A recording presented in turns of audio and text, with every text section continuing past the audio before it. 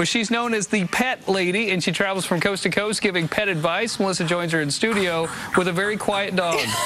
I'm like quite possibly the cutest yet loudest guest we've had here. Let's talk about the pets first. Who do we have and where do they come from? Sure, this is Savannah. She's a French bulldog.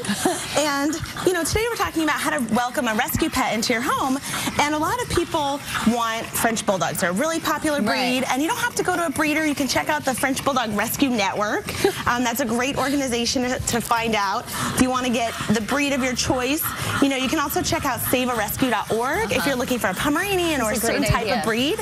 They're all in rescue. There's lots of breed-specific rescues out there. Now, let's say you're going to get a rescue pet. You said first thing, a lot of people probably forget, he's just helping himself. Like, this is my happy place. You say you want to grab a carrier. Absolutely. Make sure you got a good carrier. Yeah, so this is an awesome carrier. You know, make sure you get a carrier. Make sure you have some essential things for the ride home. I always say bark, buckle up. You don't want to have your dog just flying around in the car. You know, put them in a carrier, make sure they're safe, you know, strap them in, and you can just buckle them in just like you would buckle your kids or yourself. And then it's also beneficial, and I didn't realize that they had this. You can even use it in the car. It's like a calming spray. What does that do to help them? This is Pet Remedy. It actually has 4 natural ingredients. So instead of a chemical solution, it actually has sage and basil and some awesome ingredients that naturally help calm them down. So you can just really, you know, you can just kind of spray it on them. See, and she doesn't mind it. It's like, it's all good. You can spray it on yourself, and you know that can help calm them down too if you're going for a walk.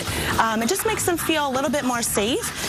The calming code is awesome. I've never seen this code. You know, they swaddle babies. You can swaddle pets, and this helps to, you know, because they stay nice, warm, and tight. It's just like swaddling a baby. They feel more comfortable. It's also great for the car ride home if you're a little bit worried, you know, how the car is going to go. It's also great once you get home.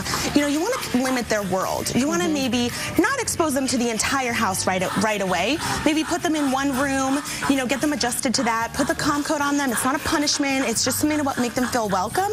And it can also be great down the road if you ever have, you know, other travel updates or maybe some kind of thunderstorms or fireworks. Right. And then you had mentioned too, you know, feeding the pet. Yeah. You know, you got to remind yourself. You got to have a schedule. You know, if you have a family, you got to have a plan in place. You know, make sure everyone knows who's feeding the dog. This is a great reminder to check it off. You know, if the kid feeds the dog in the morning and mom feeds in the afternoon, so no one's overfeeding the dog. And then you said within the first 3 days is when a pet may be scared and go run out of the house to make sure you get a tag. Exactly. So you definitely want to have an up-to-date ID tag. And I love these Twigo tags because you actually just take a pen and you write on the back of it. So you don't have to wait for an engraving machine. You can just write your phone number and your information on there, pop it on your dog, and it's silent, so it won't keep you up at night.